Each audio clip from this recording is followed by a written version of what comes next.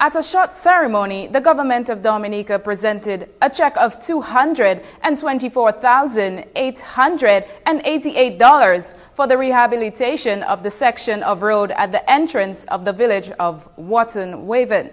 The contract was signed between the government of Dominica and the Wotten Waven Development Committee for the project. Prime Minister Skerrit gave government's commitment to improving the road leading to Wotten Waven and stated that the money will remain in the village as residents from the area will be employed on the project. The Prime Minister said the monies demonstrate the confidence, trust and respect the government has for the people of Wotten Waven.